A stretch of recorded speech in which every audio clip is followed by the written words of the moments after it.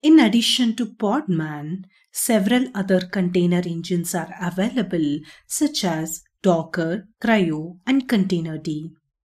In this lecture, we will focus on comparing Podman with one of the most popular container engines, Docker. Both Podman and Docker provide intuitive command line interfaces for managing containers. In fact, most users can easily alias Docker commands to Podman using the command alias docker equal to Podman, allowing for a seamless transition between the two tools. Let's break down some key differences between them. Podman operates without a central daemon, meaning that each container runs as a direct child process of the command you issue.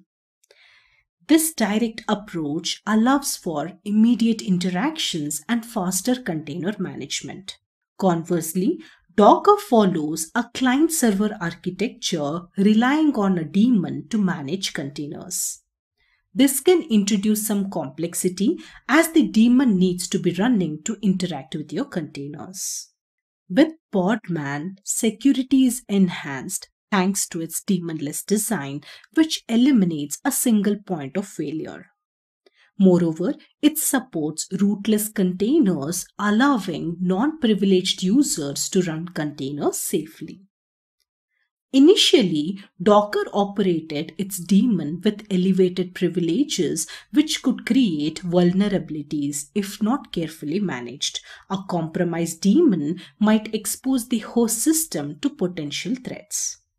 However, Docker has recently introduced a rootless mode for its daemon configuration, enhancing security by allowing users to run containers without requiring root privileges.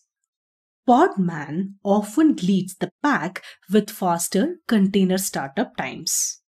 By eliminating the need to initiate a daemon, it can launch containers more quickly, which is a boon for developers needing speed. Docker, while still efficient, typically takes a bit longer to start containers due to the initial overhead of starting its daemon.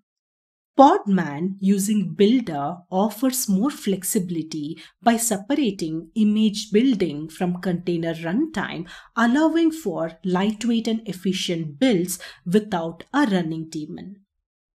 Docker includes built-in image building, but it requires a daemon, which can add overhead and reduce flexibility in certain use cases. Standout feature of Podman is its support for pods, which are lightweight groups where multiple containers can share container namespace, common resources, and be managed as a single unit. Docker, however, lacks this pod functionality, which can lead to different strategies for handling multi-container applications.